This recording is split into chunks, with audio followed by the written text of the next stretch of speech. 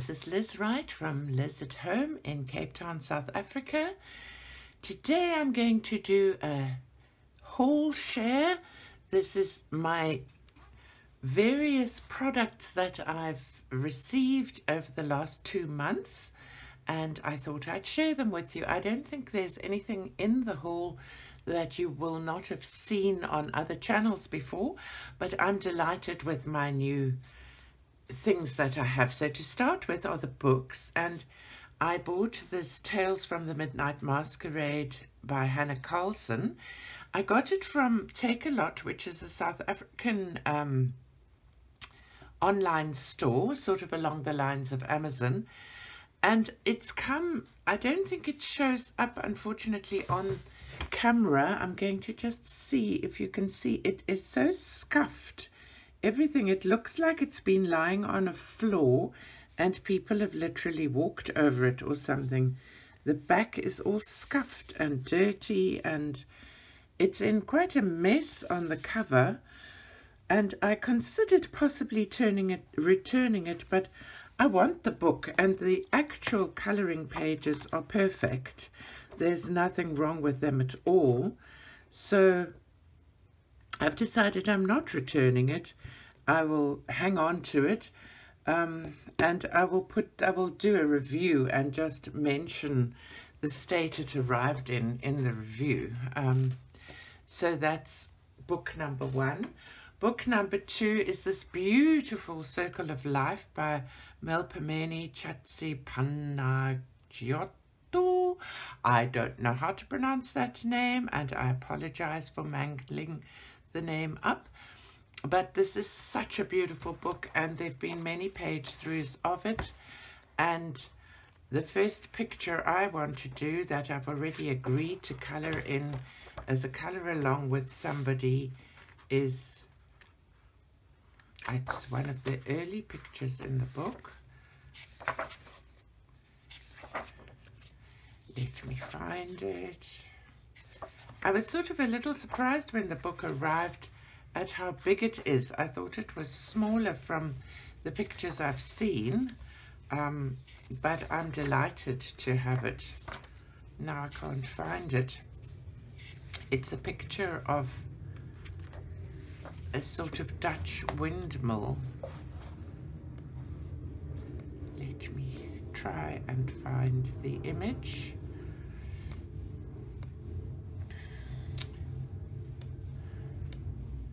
I've just seen the most beautiful completed. This is also one I really want to do. This is so South African, honestly and truly.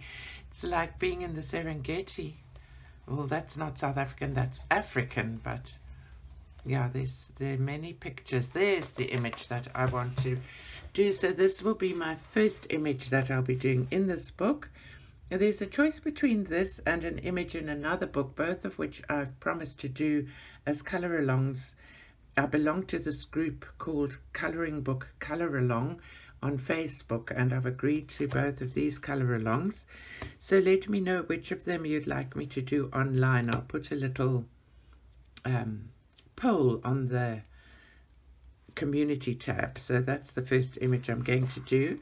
And then the next book I received is this beautiful Country Kitchen Charm by Creative Haven by Teresa Goodridge is the artist.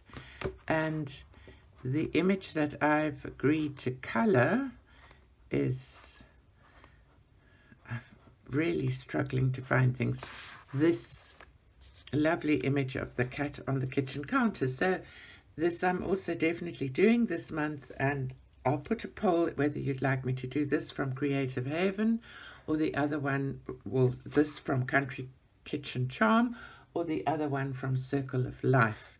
Let me know which you'd like me to do a colour along on the channel of. Then the third book I received is The Menagerie. This was a gift to me by my family that came from Germany. It's a big book. I'm going to hold the Creative Haven book up next to it. So just want to check we're on screen. You can see it's very wide and it's longer.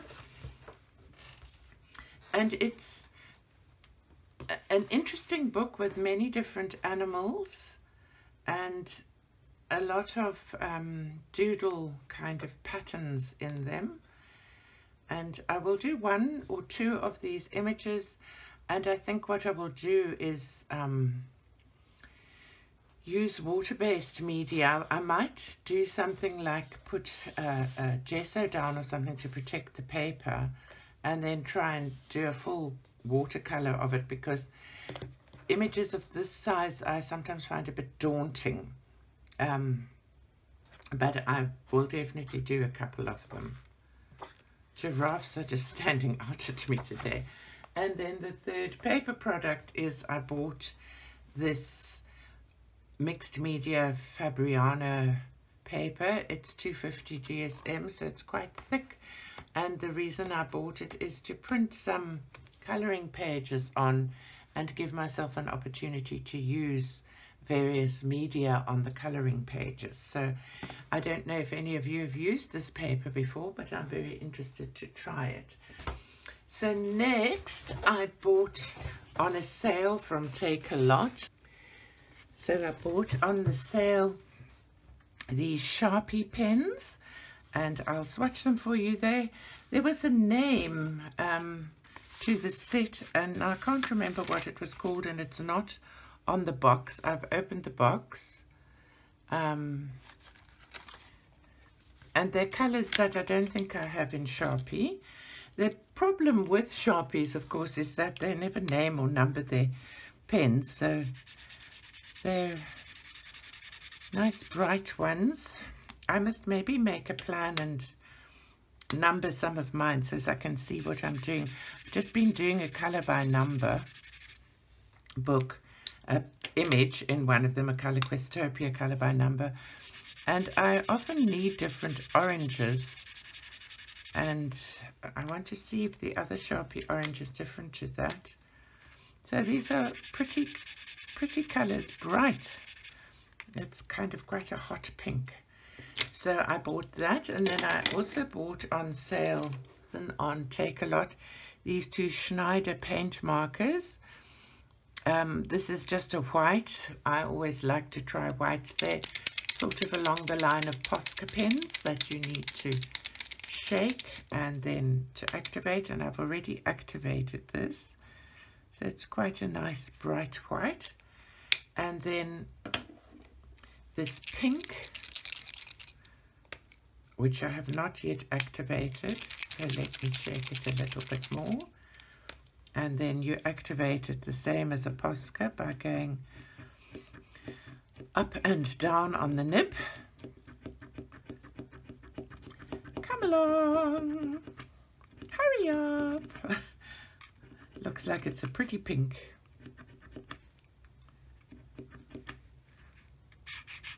So that's nice. It's a kind of a pastel pink compared to that bright one. It's interesting because it does look like the lid, but it's more pastel than that.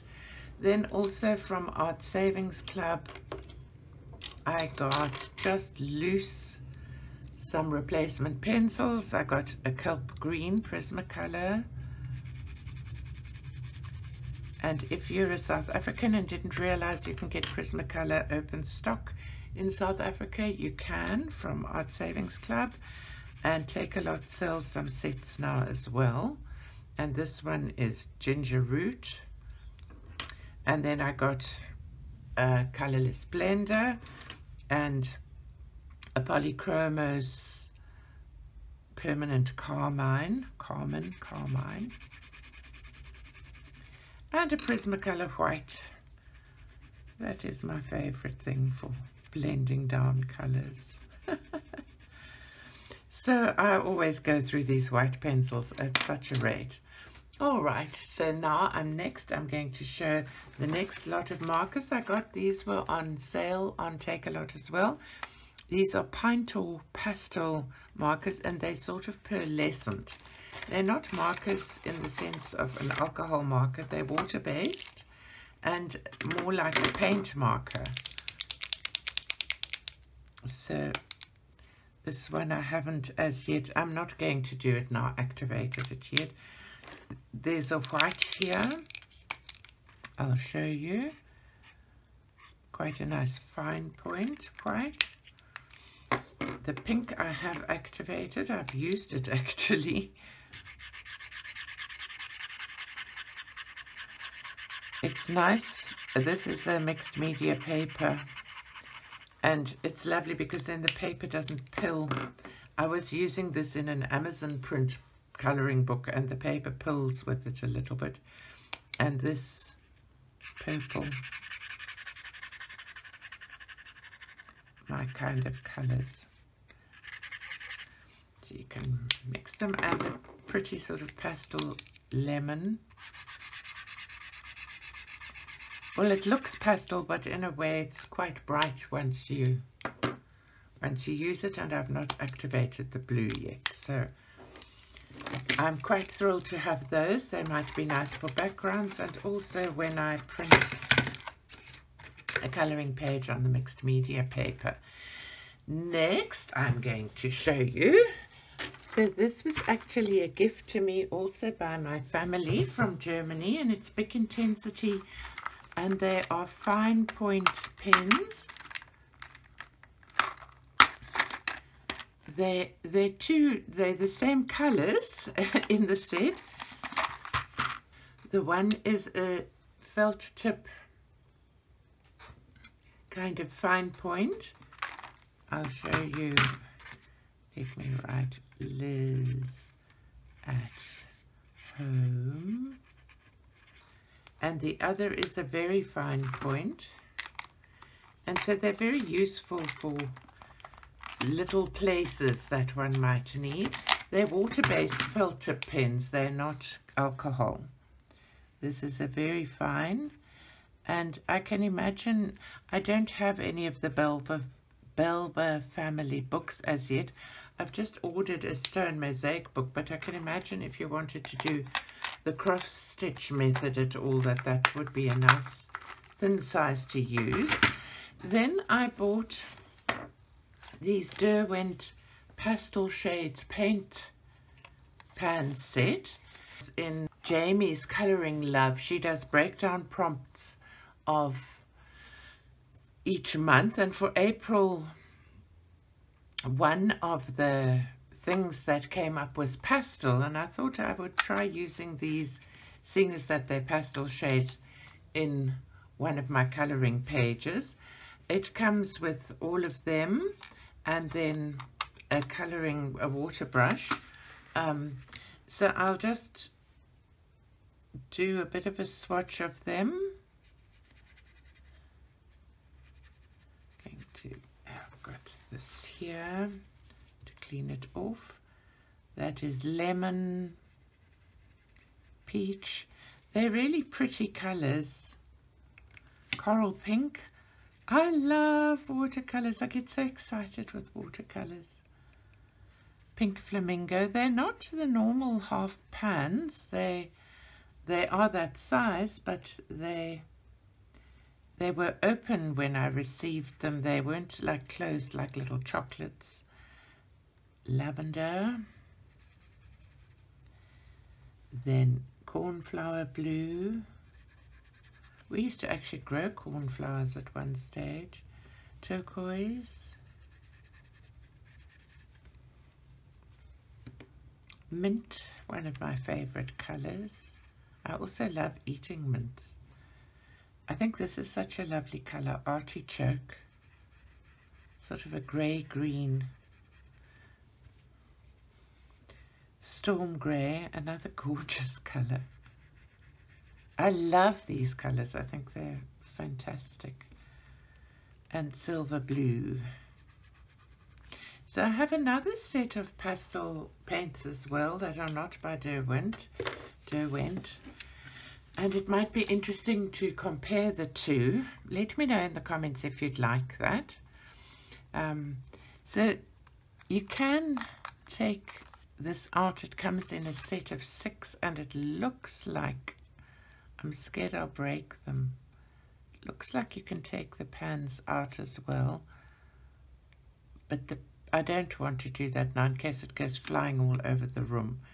So I suppose one could replace it if it ran out or something. I'm not sure. And then my final indulgence has been, I showed you the other day, the CQ11020 something or other, I can't remember. Oh wait, there's another watercolor. I bought a Daniel Smith. This is neutral tint. Let me put that down there. I don't want to waste a drop of my precious Daniel Smith paints, and see if I can activate it with this. Yes, I can. I mean, these Daniel Smith paints are just amazing. So it's a lovely grey colour, this neutral tint, and I've been wanting it for a while. And it is granulating. Even on this mixed media paper, you can see the granulation. Just look at that, just wiping that off my finger. Picks it up. So I'm dying to do some watercolor again, and I will be soon. Now that I've got my art room back, the family's gone, so my studio is back in play. And then, as well as those other pencils I bought secondhand from a friend, I bought these Nyoni color pencils. It's a set of 120. It's a beautiful tin they come in. They say they're Japanese, and yet when you do one of those, I've got like a translation app on my phone, it also says made in China. So I think they're probably Chinese. But they are gorgeous colors. They're very inexpensive. I bought these at Take-A-Lot. I think they're available on Amazon as well. I'll have a look. What I particularly like are all these pastels. I mean, so pretty. Look at those colors. Oh, I've heard these compared to Holbein's. I must actually do a comparison of my little pastel set of Holbein's and these. So I'm just going to scribble on my mixed media paper. And the smell, I love the smell of pencils. It really did my heart good. Amazing what one does to overcome a bit of heartache. There's nothing like art supplies for cheering one up, is there? Ooh, they feel lovely and creamy. Actually feel really beautiful. So I'm going to color with that. And then I'm going to color with the Prismacolor.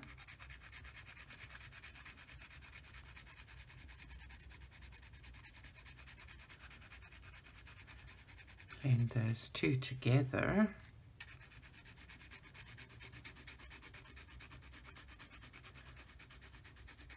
This was not a Prismacolor, that was a Polychromos. Then I'm going to go over it with a Prismacolor White.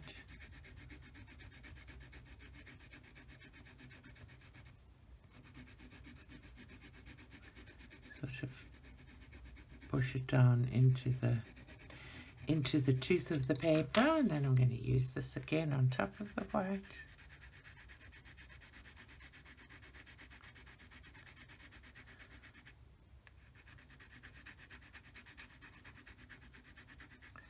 A lot of layers I'm able to put down, and they're not crumbling a lot. And the Polychromos on top again.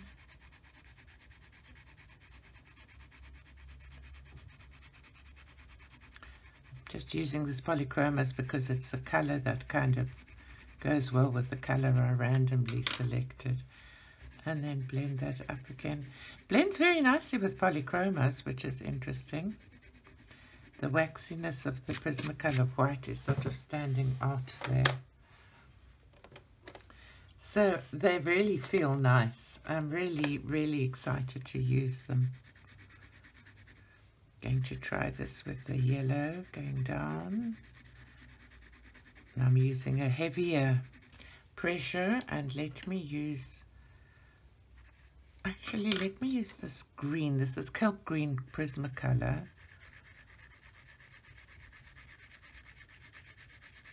I don't have a sharpener. Well, there is a sharpener here, but I'm not ready to start the colourless blender yet.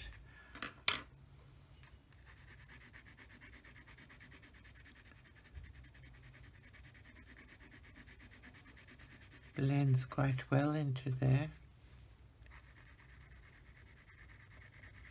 Seems like it mixes quite well with the Prismacolor as well.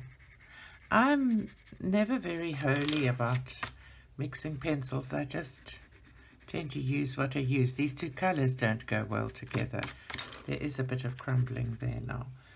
So that is all of my art supplies that I've bought in the first quarter now of 2022.